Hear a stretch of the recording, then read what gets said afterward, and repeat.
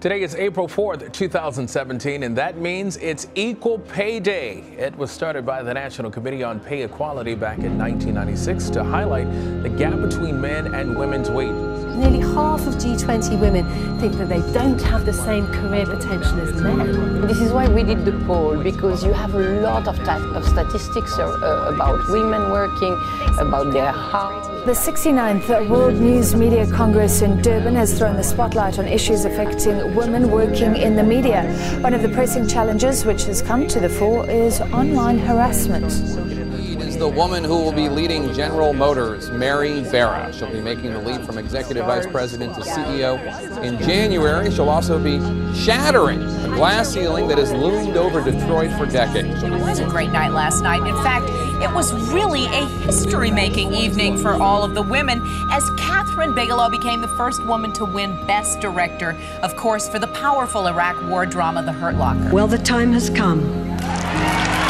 Kathryn Bigelow! History? Do you understand the history that was made tonight? Well, I understand it, but I only can hope that this is the first of many. And that, you know, it can be useful for other women who are following their dream and have to be as tenacious as humanly possible to achieve that.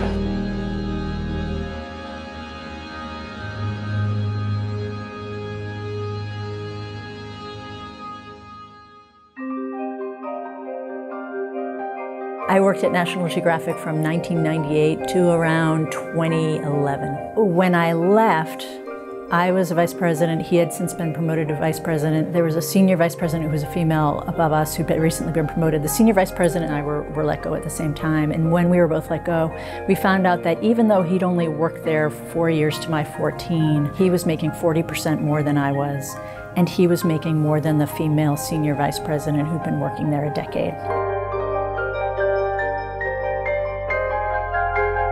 When I started at National Geographic, I'll add, I was told prepare to be a coordinator for 5 years, and then if you're lucky, you'll get one of the 5 or 6 coveted associate producer roles. And then if you're lucky, after 5 or 6 years in that role, maybe you'll get a producer role, but only one person has managed to work their way up in the history of the organization. When I was a vice president at National Geographic, I was a vice president for my last 4 years there in development. There was one opportunity to go and pitch the new leadership. They came from Fox. And my boss, who was the executive vice president, instead of taking me to pitch my ideas, took a man under me, a director. And I raised my hand and I said, why is he going to pitch my ideas? These are ones that I worked on. And her response was, they respond better to men.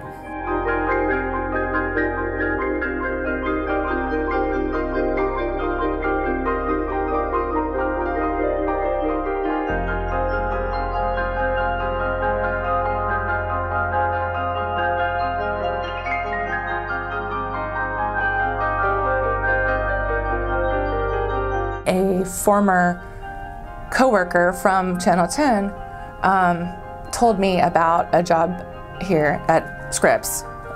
Scripps is now Discovery, but at Scripps. So I put in for the job and I got called for an interview immediately, and I came in and then I never heard anything and just nothing. And it was just so depressing, but I kept on, and then in that time, I did not have a real great relationship with our sports anchor. He had, cussed at me in front of the whole newsroom. Things that men would not do to other men. But, he was trying to pawn work off on me and, cussed me out in front of the whole newsroom. One time, tripped, threw an entire basket of tapes at me. That was great. Just all this stuff where I was just absolutely sick of working there. Out of the blue, I got a phone call from Scripps. And they said, this is maybe 6 to 8 months after I had interviewed. And they said, hey, we really liked you last time, but we chose somebody else, but we have another opening. Would you like to come in and interview for it again?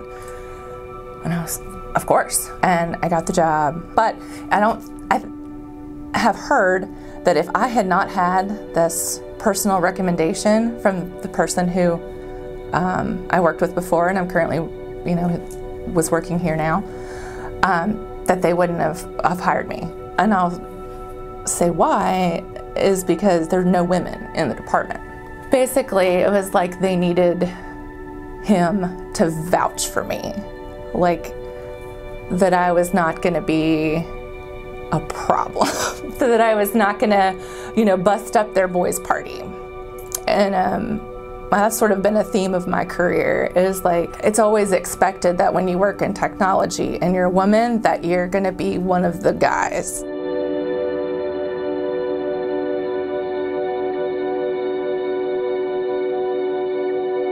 After working in the news for 3 to 4 years, I decided I wanted to transition to a different side of television production. And that was where I went behind the camera and started pursuing management positions. I started entry level at my first job after news reporting for jewelry television. And basically I worked my way up from, I was a production assistant. And then after being there not too long, a supervisor position had opened up and I had applied for it. And I was fortunate to get the position. And then after that, I just worked my way up to a management position. Because I was young, I was in my mid-20s. I think I was around 24 when I'd started that supervisor position, and then about 6 months to a year later promoted to the production manager position. And so I was overseeing a staff of 3 shifts. We had first, second, and third because it's around the clock 24/7. And so I was overseeing a staff of approximately 40 to 50 people that all reported directly to me. And I was probably the youngest. And so it was awkward in the beginning because you question yourself. I would lay in bed at night and just, if I bit off more than I can chew, what am I doing? I had to have the confidence in myself that I knew what I was doing. I knew I was capable of doing the job. I just needed to not question myself. And I was lucky that I had such a strong mentor, my boss, that obviously saw it in me as well, that I was capable of doing the position. But I think a combination of being a female and young and taking on a management position, it was definitely a challenge. When I was 8, I was confused being called bossy because I wanted to direct the plays that we would put on for our parents. But the boys were not. When at 14, I started to be sexualized by certain elements of the media. No country in the world can yet say that they have achieved gender equality. To every woman who gave birth, to every taxpayer and citizen of this nation, we have fought for everybody else's equal rights. It's our time to have wage equality once and for all, and equal rights for women in the United States. And I'm especially proud and inspired by all the women who have felt strong enough and empowered enough to speak up and share their personal stories. Each of us in this room are celebrated because of the stories that we tell. And this year, we became the story.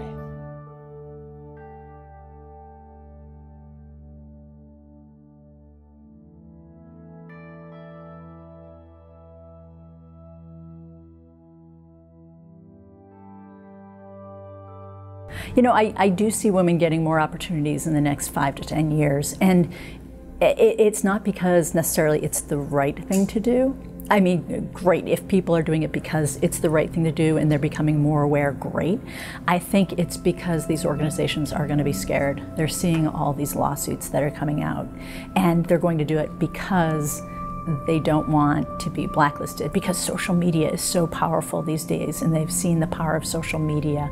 If it comes out that they haven't given women equal treatment, they haven't given women equal opportunities. I'm so excited to see some changes in this industry. For sure, over the last 5 years, we have seen more and more interest in the television production industry from females. You do hear in the past a lot of director position, producer positions, and a lot of males going for those positions. And I think in the last 5 years or so, a lot of women have really started to jump into those roles, and a lot of women have really done excellent jobs jumping into those roles and are starting to do a lot more in production. And I think it's very exciting. The thing that I see and I admire so much about the millennial generation is ask for it. You're always asking for it. And that was a big piece of advice that I have received and that I've also given, is that if you want something, nobody knows until you ask for it.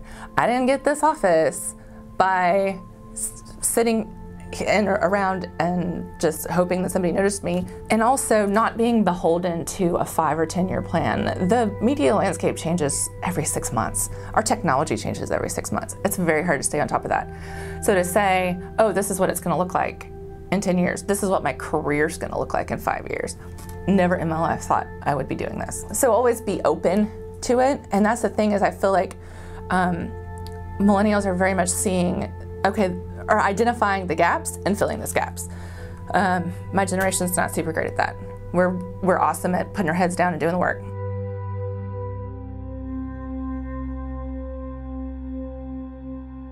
I think that as millennials start getting out into the industry, especially in the news industry, we'll see those gender and race disparities kind of break down. That's definitely something I think millennials care about, and I think that when you just look at the sheer number of people who are interested in journalism as of now, it's majority female, which is very different than the way that it used to be. In the 70s and the 80s, it wasn't very common for you to see a female reporter or a female news anchor. You know, that's kind of when things started changing. Now, most of your main anchors and most of your, a lot of your great reporters are females, and so that the industry is changing. It's a little intimidating applying to work at places that are very male dominated, because you wonder if you're going to be judged as an equal. You also have to kind of worry about how your appearance plays into it, which kind of is crappy. If you don't look a certain way or if you don't appear a certain way, then sometimes I feel like that can be a disadvantage if it's like a male hiring manager or something like that. I do think that in this industry, it's harder for women to be successful. There's a lot of things that can hold you back in your professional career, whether it be your looks, your age, your weight. Women are aged out of the TV industry a lot faster than men are. Just being good at your job isn't good enough when you're a woman in this industry. You have to look the part. You have to look professional and put together all the time. And not just that, people expect women to look beautiful constantly if you're on TV. If you just look average, people aren't gonna like that, and that's not the same standard that there is for a man in the same position. Going into the workforce as a young female, it has been kind of inspiring to watch all of these other women going into this field and taking on these leading roles, because it's definitely made me feel like, if they can do it, I can for sure do it, and it's definitely fueled the passion a lot more, and it's definitely encouraging to see this transition in this industry, which is completely different than it was, 10, 15 years ago, where it was so male dominated and all the CEE roles that were being taken were being filled by males, or the leading anchors at night were all male. So it's been very comforting to see this transition happen, and I'm like super excited to go into the workforce at this time because of it.